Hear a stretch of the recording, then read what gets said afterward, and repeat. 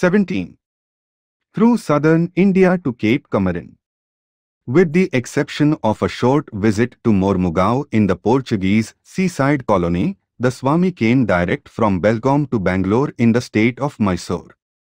For the first few days he lived an obscure life, but it was not long before he became the center of attraction and made the acquaintance of Sir K. Seshadri Iyer, the Devan of Mysore. A few minutes' conversation was sufficient to impress that remarkable man with the fact that the young sannyasin before him possessed a magnetic personality and a divine force which were destined to leave their mark on the history of his country. He remained as the guest of this great statesman for some 3 to 4 weeks, during which time he met the distinguished officials and noblemen of the court of Mysore. Wherever he went he was sought after not only by his co-religionists, but by people of other faiths and creeds as well. Sir Seshadri Iyer was delighted with this learned sadhu and said on one occasion, "Many of us have studied much about religion. And yet what has it availed us? Here is this young man whose insight exceeds that of anyone I have ever known. It is simply wonderful. He must have been born a knower of religion, otherwise how could he at such a comparatively young age have gained all this knowledge and insight?" Thinking that the Maharaja of Mysore might be interested in this young Asimreya, Sir Seshadri Iyer introduced him to the prince. The Swami, clad in his gerua, princely himself in his bearing, entered the audience room of the Maharaja, Sri Chamarajendra Vadiyar. The prince was delighted with him. Such brilliancy of thought, such charm of personality, such wide learning and such penetrating religious insight quite won him over. The Swami became the guest of the state. Often he was closeted with the Maharaja, who sought his advice on many important matters. One day, in the presence of his courtiers, the Maharaja asked, "Swamiji, what do you think of my courtiers?" "Well, I think your Highness has a very good heart, but you are unfortunately surrounded by courtiers, and courtiers are courtiers everywhere," came the bold answer. "No, no, Swamiji," the Maharaja protested, "my Devan at least is not such. He is intelligent and trustworthy." "But, your Highness," said the Swami, "a Devan is one who robs the Maharaja and pays the political agent." The prince changed the subject.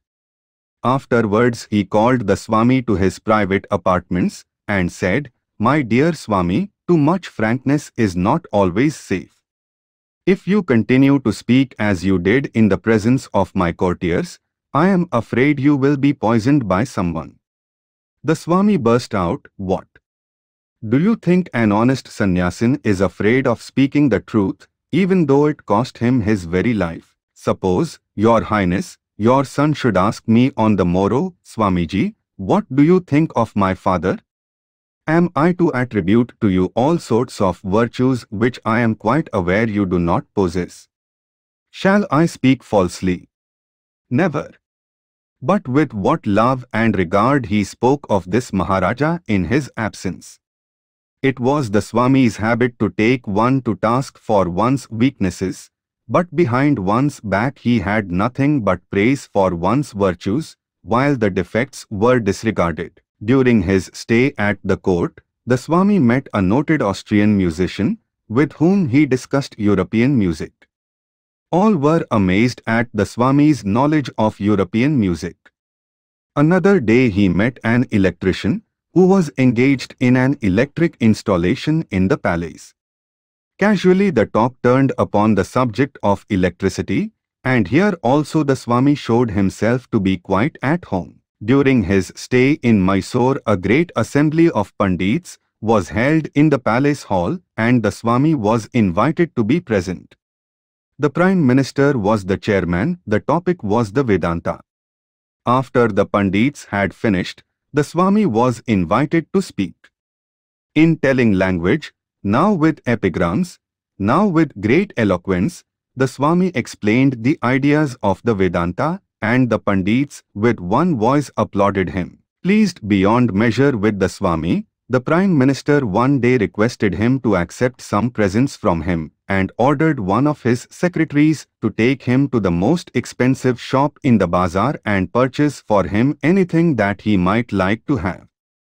To gratify his host, the Swami accompanied the man, who took his checkbook with him, ready to write a check for as much as 1,000 rupees.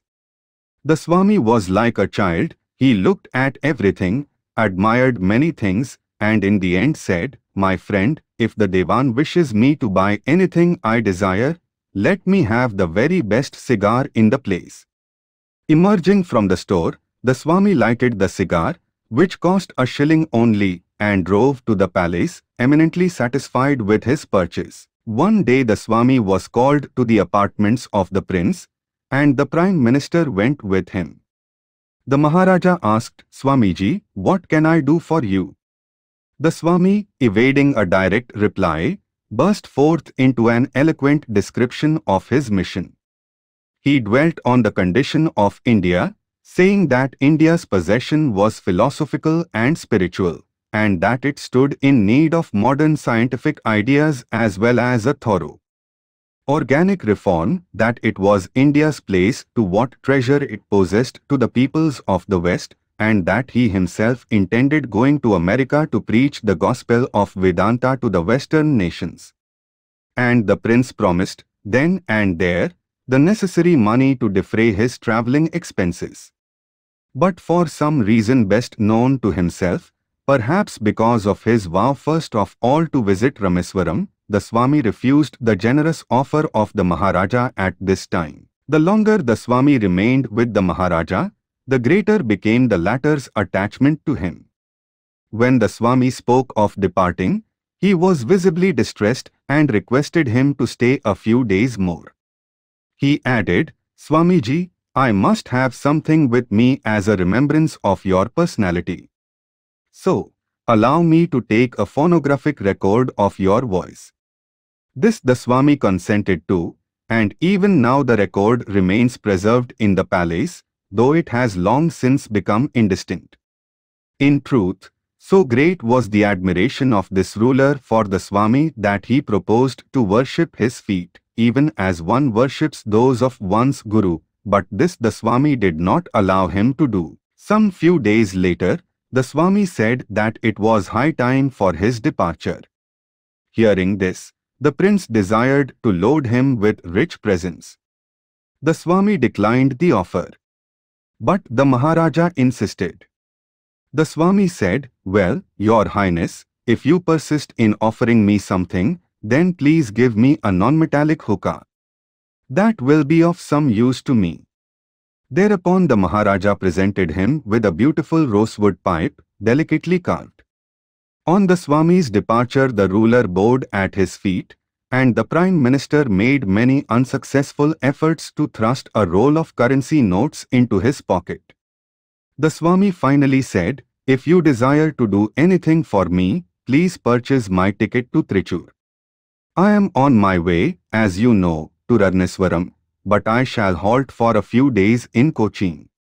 Realizing that the Swami would not allow him to do more for him, the Prime Minister purchased a second-class ticket and gave him a letter of introduction to Mr. Shankaria, the acting Devan of Cochin. At Trichur he remained only a few days, and then left for the southernmost part of India.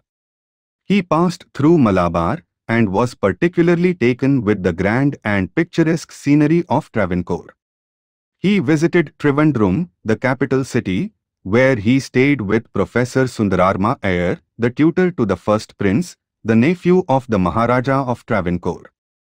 The celebrated scholar, Mr. Ranges Simrayar of Madras, then professor of chemistry at the Maharaja's College, met him as well. Mr. S. K. Nair of Travancore says, "Both these gentlemen, who were themselves erudite scholars in English and Sanskrit, found great pleasure and derived much benefit by constant conversation with the Swami. Anyone who became closely acquainted with him could not but be struck with his powerful personality and be drawn to him. He had the wonderful faculty of answering many men on many questions at one and the same time. It might be a talk on Spencer, or some thought of Shakespeare or Kalidasa, Darwin's theory of evolution, the Jewish history, the growth of Aryan civilization, the Vedas, Islam or Christianity, whatever the question, the Swami was ready with an appropriate answer. Sublimity and simplicity were written boldly on his features. A clean heart, a pure and austere life, an open mind, a liberal spirit, a wide outlook and broad sympathy were the redeeming characteristics of the Swami. During his visit here he taught in private the necessity of many reforms affecting the whole Indian nation and of the necessity of raising the masses. Professor Sundararma Iyer, in writing of the Swami's stay with him for 9 days at Trivandrum, says, 1. The narration has been condensed at places to economize space. I met Swami Vivekananda for the first time at Trivandrum in December 1892 and was privileged to see and know a good deal of him. He came to me accompanied by his Mohammedan guide. My second son, a little boy of 12, took him for and announced him to me as a Mohammedan too, as he well might from the Swami's costume, which was quite unusual for a Hindu sannyasin of southern India. Almost the first thing he asked me to do was to arrange for his Mohammedan attendant's meal. This companion was a peon in the Cochin State Service and had been detailed to accompany him to Trivandrum by the secretary to the Dewan, Mr. W. Ramaya. The Swami had taken almost nothing but a little milk during the 2 previous days, but it was only after his Mohammedan peon had been provided with food and had taken his leave that he gave any thought to his own needs. After a few minutes' conversation, I found that the Swami was a mighty man. When I asked him what food he was accustomed to, he replied, "Anything you like, we sannyasins have no preferences." On learning that the Swami was a Bengali, I made the observation that the Bengali nation had produced many great men and, for most of them all, the Brahmo preacher, K.C.S. Hab Chandra Senator, it was then that the Swami mentioned to me the name and expatiated briefly on the eminent spiritual endowments of his Guru, Sri Ramakrishna, and took my breath completely away by the remark that Keshab was a mere child when compared with Sri Ramakrishna, that not only he, but many eminent Bengalis of a generation past had been influenced by the sage, that K.C.S. Hab had in later life received the benefit of his inspiration and had undergone considerable change for the better in his religious views, that many Europeans had sought the acquaintance of Sri Ramakrishna and regarded him as a semi-divine personage, and that no less a man than the late Director of Public Instruction in Bengal, Mr. C. H. Kavne, had written a paper on the character, genius, Catholicity and inspiring power of the great sage. The Swami's presence, his voice, the glitter of his eye, and the flow of his words and ideas were so inspiring that I excused myself that day from attending at the palace of the late Marthandavar Ray, the first prince of Travancore, who was studying lore his MA degree under my tuition. In the evening we went to the house of Professor Rangacharya, Professor of Chemistry in the Trivandrum College, who was even then at the height of his reputation as a scholar and man of science throughout southern India. Not finding him at home, we drove to the Trivandrum Club. There I introduced the Swami to various gentlemen present and to Professor Rangacharya when he came in later on, to the late Professor Sundaram Pillai, M.A., and others, among whom I distinctly remember a late Brahman Devan Peslikar and my friend Narayana Menon. Owing to an incident which, however trifling in itself, brought out a prominent characteristic of Klik Swami, how he noted closely all that was passing around him, how he combined with his rare gentleness and sweetness of temper, the presence of mind and the power of retort which could quickly silence an opponent. Mr. Narayana Menon had, while leaving the club earlier in the evening, saluted the Brahman Devan Peshkar, and the latter had returned it in the time-honored fashion in which Brahmins who maintain old forms of etiquette return the salute of Sudras, i.e. by raising the left hand a little higher than the right. As we were dispersing, the Devan Peshkar made his obeisance to the Swami, which the latter returned in the manner usual with Hindu monks by simply uttering the name of Narayana. This roused the Peshkar's ire, for he wanted the Swami's obeisance in the fashion in which he had made his own. The Swami turned on him and said, "If you can exercise your customary form of etiquette in returning Narayana Menon's greeting, why should you resent my own adoption of the sannyasin's customary mode in acknowledging your obeisance to me?" This reply had the desired effect, and next day the gentleman's brother came to us to convey an apology for the awkward incident of the night previous. Short as his stay had been at the club premises, the Swami's personality had made an impression on all. The Swami paid a visit the next day to Prince Marthandavarma, who had, when informed by me of the remarkable intellectual and imposing presence of my visitor, expressed a desire for an interview. Of course, I accompanied the Swami and was present at the ensuing conversation. The Swami happened to mention his visits to various native princes and courts during his travels. This greatly interested the prince, who interrogated him regarding his impressions. The Swami then told him that, of all the Hindu ruling princes he had met, he had been most impressed with the capacity, patriotism, energy and foresight of H.H. the Sequor of Baroda, that he had also known and greatly admired the high qualities of the small Rajput chief of Khetri, and that, as he came further south, he had found a growing deterioration in the character and capacity of Indian princes and chiefs. The prince then asked him if he had seen his uncle, the ruler of Travancore. The Swami had not yet had time to arrange for a visit to His Highness. I may here mention that a visit was arranged for 2 days later through the good offices of the Devan, Mr. Shankara Sabbiar. The Maharaja received the Swami, inquired after his welfare, and told him that the Devan would provide him with every convenience during his stay both in Trivandrum and elsewhere within the state. The visit lasted only for 2 or 3 minutes, and so the Swami returned a little disappointed. To return to the Swami's conversation with the prince. The Swami then made an earnest inquiry regarding Prince Marthandavarma's studies and his aims in life. The prince replied that he was taking an interest in the doings of the people of Travancore, resolving to do what he could, as a leading and loyal subject of the Maharaja, and as a member of the ruling family, to advance their welfare.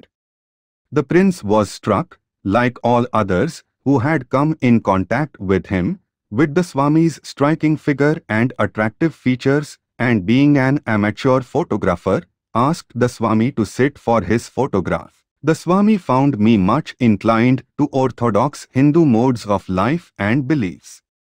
Perhaps that was why he spoke a good deal in the vein suited to my tastes and views, though occasionally he burst out into spirited denunciation of the observance of mere DCS Hasikmra or local usage. The Swami once made a spirited attack on the extravagant claims put forth by science on man's allegiance. If religion has its superstitions, the Swami remarked, science has its superstitions too. Both the mechanical and evolutionary theories are, on examination, found inadequate and unsatisfying, and still there are large numbers of men who speak of the entire universe as an open secret. Agnosticism has also bulked large in men's esteem, but has only betrayed its ignorance and arrogance by ignoring the laws and truths of the Indian science of thought control. Western psychology has miserably failed to cope with the superconscious aspects and laws of human nature. Where European science has stopped short, Indian psychology comes in and explains, illustrates and teaches how to render real the laws appertaining to higher states of existence and experience. Religion alone, and especially the religion of the Indian sages, can understand the subtle and secret workings of the human mind and conquer its unspiritual cravings so as to realize the one existence and comprehend all else as its limitation and manifestation when under the bondage of matter. Another subject on which the Swami spoke was the distinction between the world of gross matter, Laukika, and the world of fine matter, Alaukika.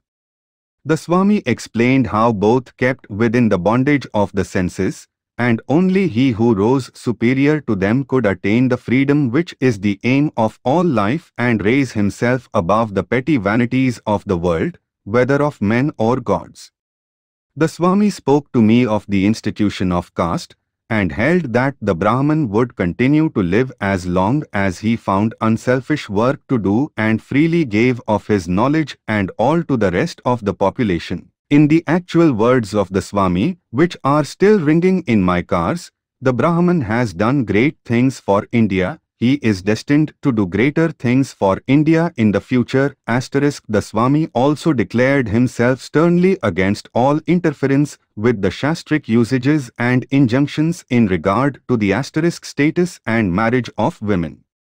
Women, like the lower classes and castes, must receive a Sanskrit education, imbibe the ancient spiritual culture, and realize in practice all the spiritual ideals of the rishis, and then they would take into their own hands all questions affecting their own status and solve them in the light thrown on them by their own knowledge of the truths of religion and the enlightened perception of their own needs and requirements. On the third and fourth day of the Swami's stay with me, I sent information to a valued friend of mine in Trivandrum, M.R.R.Y. S. Ramarao, Director of Vernacular Instruction in Travancore. I remember vividly how once Mr. Raina Rao wished the Swami to explain Indriya Nigraha, the restraint of the senses. The Swami launched forth into a vivid story very much like what is usually told of Leela Shuka, the famous singer of Krishnakamritam.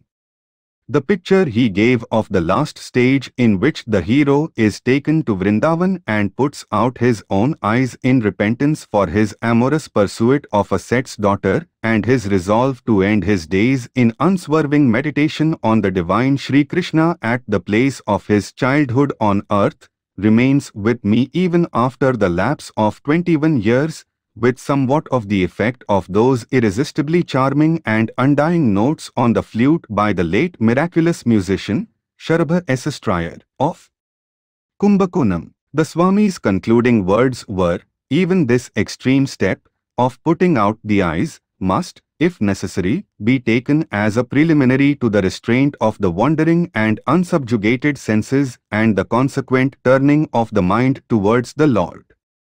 On the third or fourth day of his stay, I made enquiries, at the Swami's request, regarding the whereabouts of Mr. Manmathanath Bhattacharya, Assistant to the Accountant General, Madras. From that time on the Swami used to spend his mornings and dine with Mr. Bhattacharya.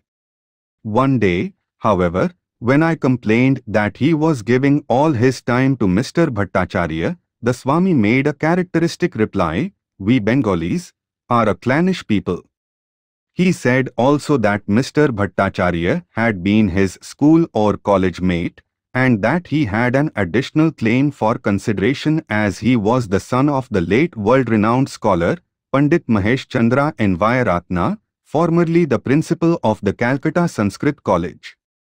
The Swami also told me that he had long eaten no fish, as the South Indian Brahmins, whose guest he had been throughout his South Indian tour, were forbidden both fish and elish, and would fain avail himself of this opportunity to have his accustomed fare. I at once expressed my loathing for fish or flesh as food. The Swami said in reply that the ancient Brahmins of India were accustomed to take meat and even beef and were called upon to kill cows and other animals in yajanas or for giving madhuparka one to guests.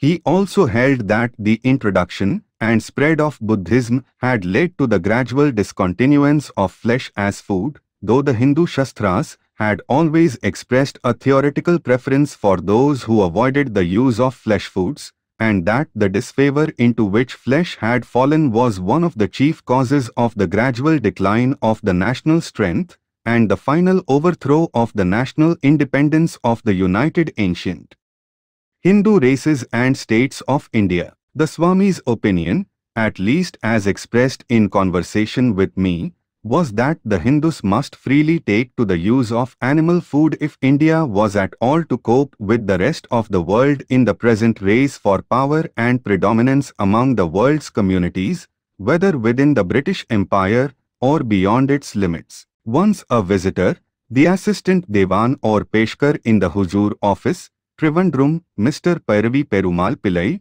detained the Swami from his usual visit to his Bengali countryman, Mr. Bhattacharya. He came to ascertain what the Swami knew of the various cults and religions in India and elsewhere, and began by voicing objections to the Advait Vedanta. He soon found out that the Swami was a master from whose stores it was more important to draw what one could for inspiration without loss of time than to examine what were the depths and heights in which his mind could range. I saw the Swami exhibit on this occasion his rare power of gauging in a moment the mental reach of a self-confident visitor and turning him unconsciously to suitable ground and giving him the benefit of his guidance and inspiration. On the present occasion, the Swami happened to quote from Lalita Vistara some verses descriptive of Buddha's Vairagya and in such an entrancingly melodious voice that the visitor's heart quite melted, and the Swami skillfully utilized his listener's mood to make a lasting impression of Buddha's great renunciation, his unflinching search after truth, his final discovery of it, and his unwearied ministry of 45 years among men and women of all castes, ranks and conditions of life. The discourse occupied nearly an hour, and at its close the Swami's visitor was so visibly affected and acknowledged himself as feeling so much raised for the time being above the sordid realities and vanities of life, that he made many devout prostrations at the Swami's feet and declared, when leaving, that he had never seen his like and would never forget the discourse. 1 a.m. mixture of honey containing meat etc., given to an honored guest as a respectful offering. Once I happened to ask him to deliver a public lecture. The Swami said that he had never before spoken in public and would surely prove a lamentable and ludicrous failure. Upon this I inquired how, if this were true, he could face the august assembly of the Parliament of Religions at Chicago, at which he told me he had been asked by the Maharaja of Mysore to be present as the representative of Hinduism.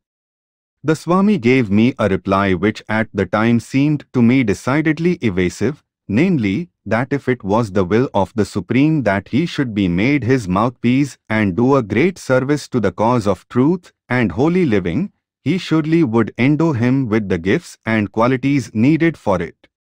I said I was incredulous as to the probability or possibility of a special intervention of this kind. He at once came down on me like a sledgehammer, denouncing me as one who, in spite of my apparent Hindu orthodoxy so far as my daily observances and verbal professions went, was at heart a skeptic, because I seemed to him prepared to set limits to the extent of the Lord's power of beneficent interposition in the affairs of the universe. On another occasion, too, some difference of opinion existed in regard to a question of much importance in Indian ethnology. The Swami held that wherever a Brahman was found with a dark skin, it was clearly a case of atavism, due to Dravidian admixture. To this I replied that color was essentially a changeable feature in man and largely dependent on such conditions as climate, food, the nature of the occupation as entailing an outdoor or indoor life, and so on. The Swami combated my view and maintained that the Brahmins were as much a mixed race as the rest of mankind, and that their belief in their racial purity was largely founded on fiction. I quoted high authority C.L. Braze and others against him in regard to the purity of Indian races, but the Swami was obdurate and maintained his own view. During all the time he stayed, he took captive every heart within the home. To every one of us he was all sweetness, all tenderness, all grace. My sons were frequently in his company, and one of them still swears by him and has the most vivid and endearing recollections of his visit and of his striking personality. The Swami learned a number of Tamil words and took delight in conversing in Tamil with the Brahman cook in our home. When he left, it seemed for a time as if the light had gone out of our home. The Swami next went eastwards in the direction of Rameswaram, stopping on the way at Madurai where he met the Raja of Ramnad, Bhaskar Setupati, to whom he had a letter of introduction. This devout prince, who was one of the most enlightened of India's noblemen, became a devoted admirer and disciple of the Swami. To him the Swami expressed many of his ideas pertaining to the education of the masses and the improvement of agricultural conditions, of the present problems of India and her great possibilities. The prince persistently urged the Swami to go to the Parliament of Religions that was about to be held at Chicago, saying that that would be the most favorable opportunity of drawing the attention of the world to the spiritual light of the East and also of laying the foundation of his future work in India. He encouraged him and promised to help him. Being eager to visit Rameswaram, the Swami took leave of the Raja, telling him that he would let him know his decision about going to America in the near future. Rameswaram is the Varanasi of southern India. It is the holiest of holy places, immortalized in the Ramayana, in the journey of Rama to Lanka, Ceylon, in search of his abducted Queen Sita. The great temple at Rameswaram is entered by a gate 100 feet in height. The glory of the temple is its great corridors and open galleries. It is said that Sri Ramachandra, on his return from Lanka after having defeated and slain Ravana, founded this temple and worshipped Shiva there. The Swami was happy to have accomplished one of the most cherished purposes of his life. The Swami next journeyed on to Kanyakumari, Cape Camorin, the southernmost extremity of India. Now was finished that great pilgrimage which extends northwards to those distant snow-clad regions where the Himalayas pass into Tibet. He thought of the sacredness of India and of the deep spiritual life of which Badrikashrama and Kanyakumari were the towering landmarks. He was eager as a child to see the mother. Reaching the shrine, he fell prostrate in ecstasy before her image. Worship finished, he crossed to a rock which was separate from the mainland. About him the ocean tossed and stormed, but in his mind there was even a greater tempest. And there, sitting on the last stone of India, he passed into a deep meditation upon the present and future of his country. He sought for the root of her downfall, and with the vision of a seer he understood why India had been thrown from the pinnacle of glory to the depths of degradation. The simple monk was transformed into a great reformer, a great organizer, and a great master builder of the nation. There, where all was silence, he thought of the purpose and fruition of the Indian world. He thought not of Bengal or of Maharashtra or of the Punjab, but of India and of its very life. All the centuries were arranged before him, and he perceived the realities and potentialities of Indian culture.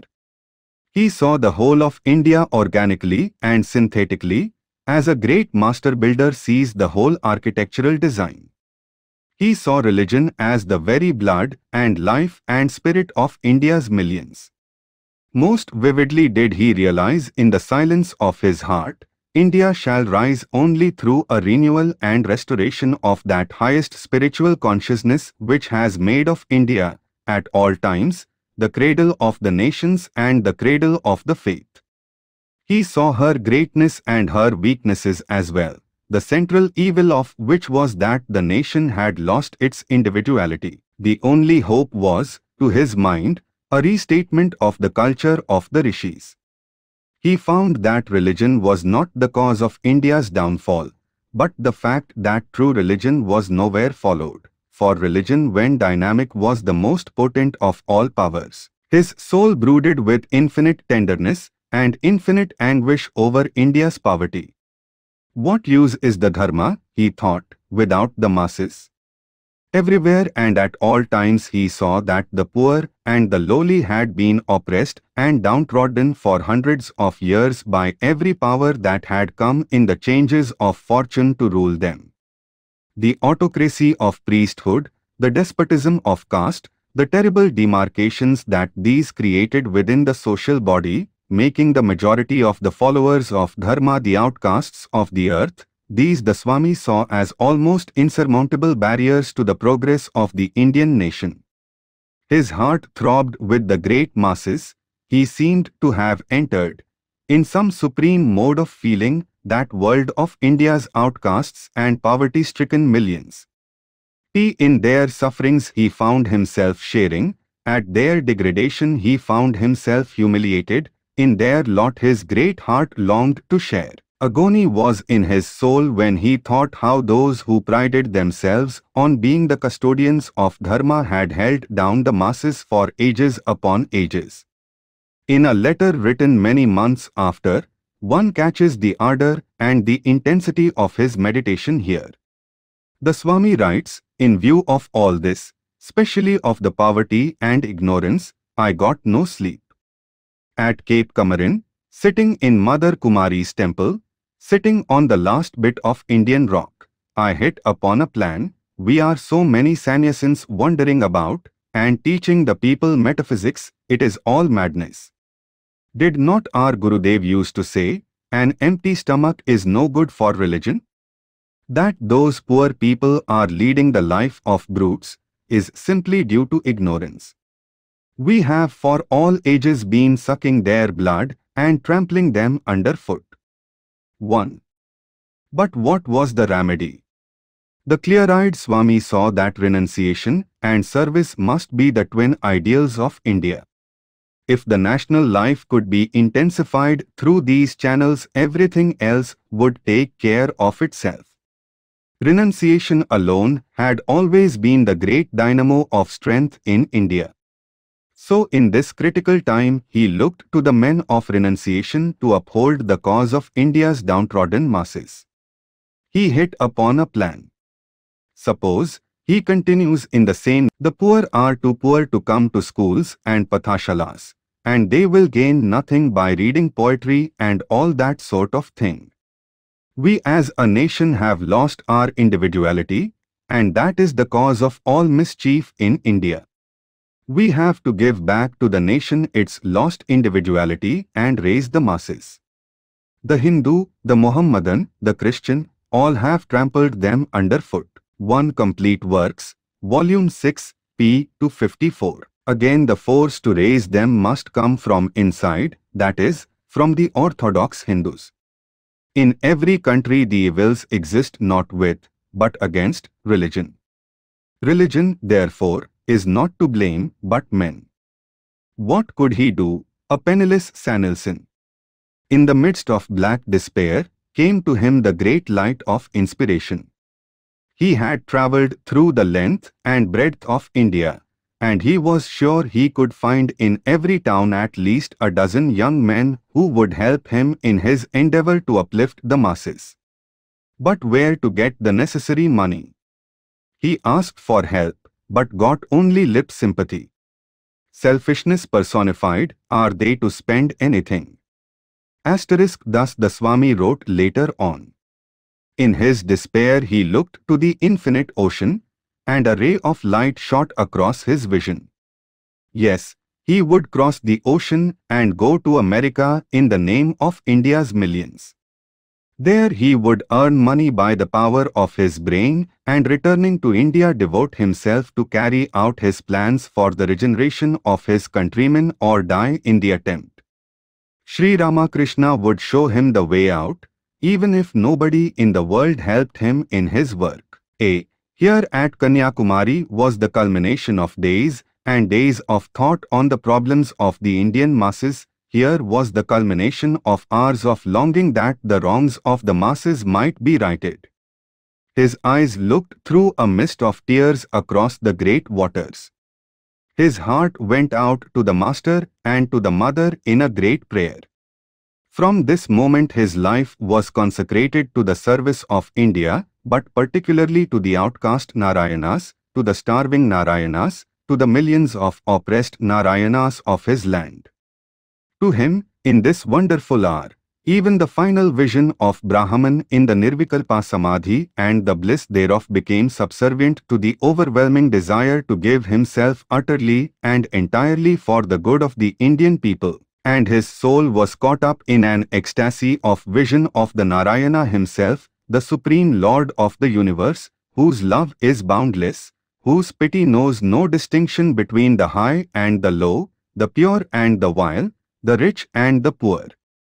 To him religion was no longer an scheme of things, not only the Dharma, the Vedas, the Upanishads, the meditation of sages, the asceticism of great monks, the vision of the Most High, but the heart of the people, their lives, their hopes, their misery, their poverty, their degradation, their sorrows, their woes. And he saw that the Dharma, and even the Vedas, without the people, were as so much straw in the eyes of the Most High. Verily, at Kanyakumari Swami was the patriot and prophet in one. And so out of his meditation, as its very result, he determined to go to the West. He would make that intensely individualized and aggressively self-conscious West bow down to the Oriental experience as embodied in India's message to the world. That on which the monks concentrate as the ideal of the race, and the realization of which affords them infinite ecstasy and insight, that in its entirety he would preach to the West. And in the wake of that preaching by himself and others yet to come, India would rise, he knew, as a great light, even as the sun itself, illuminating the whole world. He would throw away even the bliss of the Nirvikalpa Samadhi for the liberation of his fellowmen in India and abroad.